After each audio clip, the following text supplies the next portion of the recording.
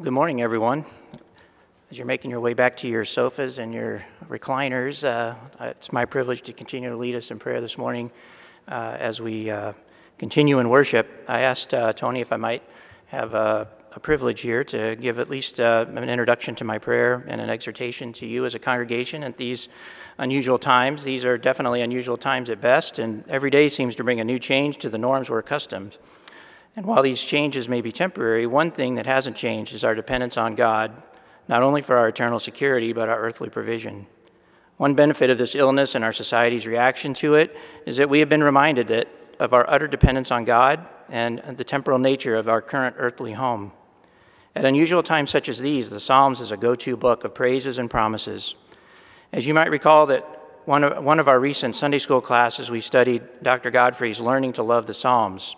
The book of Psalms is divided into 5 books, or collections of Psalms, and this forms the outline for his study. He provides a summary statement for each book. In these unusual times that we live, that has heightened our insecurities, has our emotions swinging with every changing mandate, and requires that we worship virtually for the time being, I think 2 of these books, or collections of Psalms, seem particularly pertinent. Book 1 comprises Psalms 1 through 41 and is summarized by Dr. Godfrey as the king's confidence in God's care. Book 4 comprises Psalms 90 through 106 and is summarized as the king's comfort in God's faithfulness. I would commend these collection of Psalms for your prayerful consideration in the next few weeks.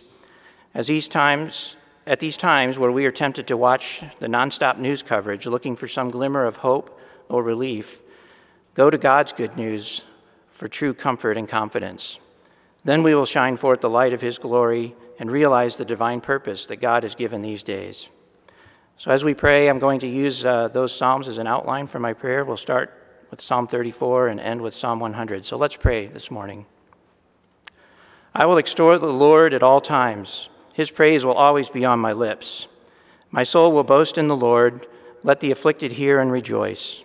Glorify the Lord with me. Let us exalt his name together. I sought the Lord, and he answered me. He delivered me from all my fears. Heavenly Father, these are certainly strange times for us, but in the pale of history are really fairly dim in the scope of human affliction. Most importantly, these are days ordained by you, and they have served as a revelation and reminder to me how tightly I have gripped the things of this world, how fragile and shifting is my faith and confidence in you. Thank you for this time of gentle refining and eternal perspective. I pray that you would shower your blessings on us as you always have, that our souls would find rest in you alone, and that our hope and encouragement would come from you alone. Father, you are our rock, our salvation, and our fortress. We will put our trust in you at all times and pour out our hearts to you because you are our refuge. We praise you for this beautiful morning that you have ordained for your people to gather and worship. What a privilege to be able to worship you together, even in a virtual way for now, to raise our praises and prayers together and before your very throne, to join them with our brothers and sisters worldwide as we lift our prayer to you. What a joy to know that our prayers are a sweet fragrance to you, that you desire the praise of your people and delight in providing all good things to those who put their trust in you. The throne room worship scene in Revelation 4 that was our call to worship is our ultimate hope. No more anxiety, separation, sorrow, or pain. Only the glory of our beloved King and the coveted greeting of our Savior. Well done, good and faithful servants. Come and share your Master's joy. Lord, as we come to you this morning with our petitions, we take great comfort knowing that you are sovereign over our affairs and that you love us. We come boldly to your throne, trusting that the Holy Spirit intercedes for us as we express our desires to you. Lord, we particularly lift to you the leaders of our nation and communities during this time. Give them particular wisdom to deal with this situation. Give them compassion, cause them to rule justly. Give us an obedient heart to ease their burden of leadership. Be with those who are dealing with the ill.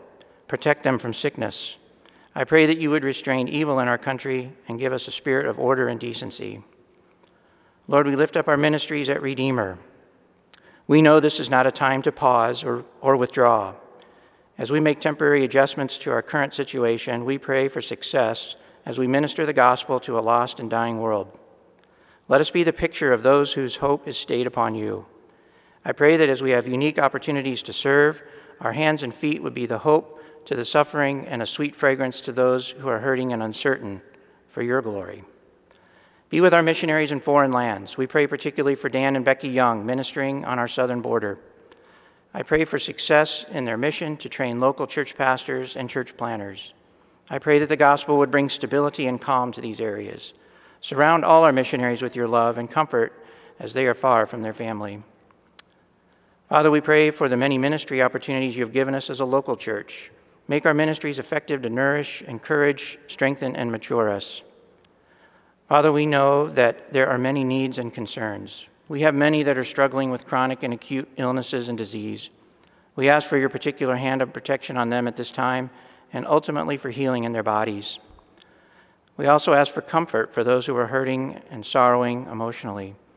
For all enduring difficult times, we ask for your wisdom, not just to endure the times, but to redeem these times as ordained by you for our maturity and the strengthening of our faith.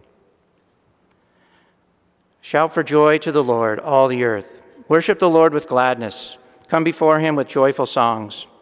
Know that the Lord is God. It is he who made us, and we are the sheep of his pasture. For the Lord is good, and his love endures forever. His faithfulness continues through all generations. Father, thank you for giving us your word. Thank you that by the Holy Spirit you feed us from your word, no matter how it is delivered or where it is received.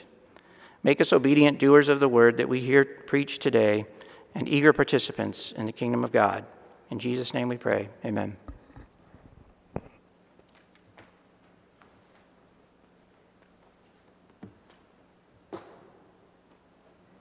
Now we have the opportunity to give to the Lord from the many blessings that he has given to us in the form of an offering.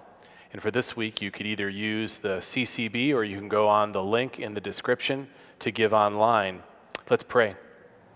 Lord, we are grateful for your provisions for us.